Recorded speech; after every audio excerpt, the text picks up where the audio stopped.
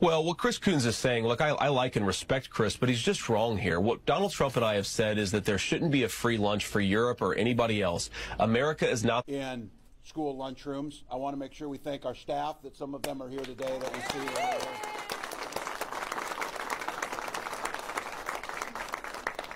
As a young teacher, we were tasked with a lot of things. Myself was taking tickets at the lunchroom as students went through.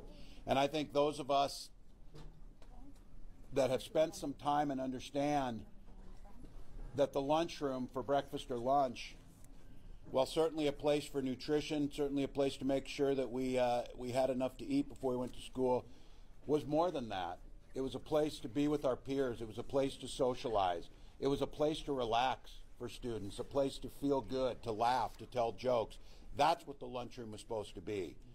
This bill today is making sure that every student can partake in all of those things. One, having enough food when they get to school, making sure that it's not a concern, but also making sure there's no stigma attached to understanding that sometimes food insecurity is a lot closer to us than we think. And I'm going to give a huge thank you. This is part of a coalition.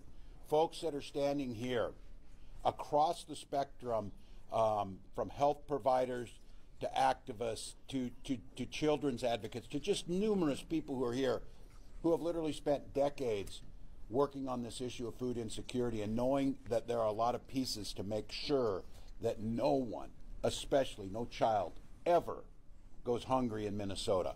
A land of bounty, a land of plenty, a land that feeds the world. We are certainly, and in just a few moments, going to guarantee by law, we will feed our children. We will feed everyone else. It is now law. And Governor Tim Walz this afternoon at about 1:15 p.m. signs into law one of the Democrats' top priorities for the 2023 session: free school breakfast and lunch for all Minnesota students, regardless of income. House Republicans made a last-ditch attempt Thursday afternoon to block the bill. Red Wing Representative Pam Altendorf says it's going to be feeding some children that do not need this type of help in areas like Edina, end quote. Edina Democrat Heather Edelson responded, quote, "I want to make it very clear. We have hungry kids in Edina. We do.